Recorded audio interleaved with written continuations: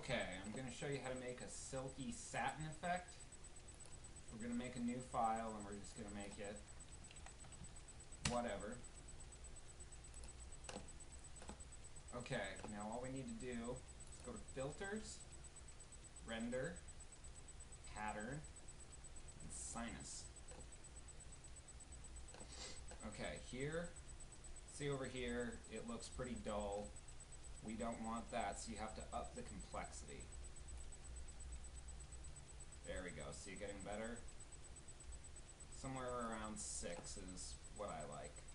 If you have a small number here, go ahead, click New Seed. Not a big deal.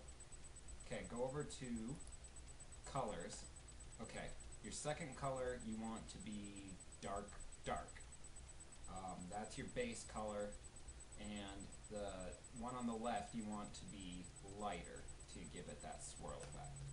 Okay, now all you need to do is go over to Blend, and you want to make sure it's set at sinusoidal, and for your exponent you want it somewhere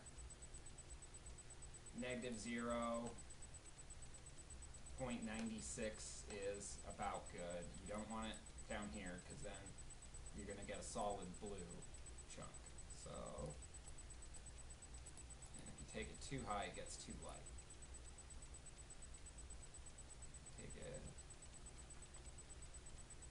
about, that'll work fine.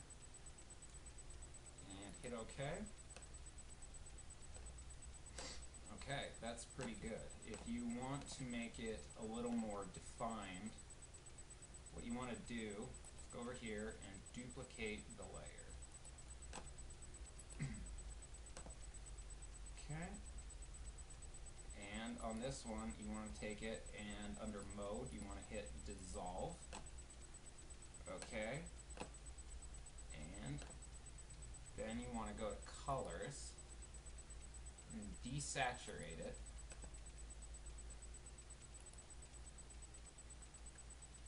Just take a minute. And sure, lightness. Okay, that'll bring a grayscale effect. And then you want to take your opacity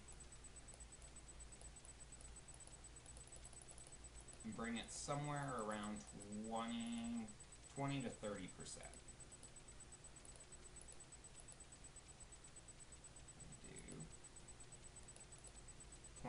25 works.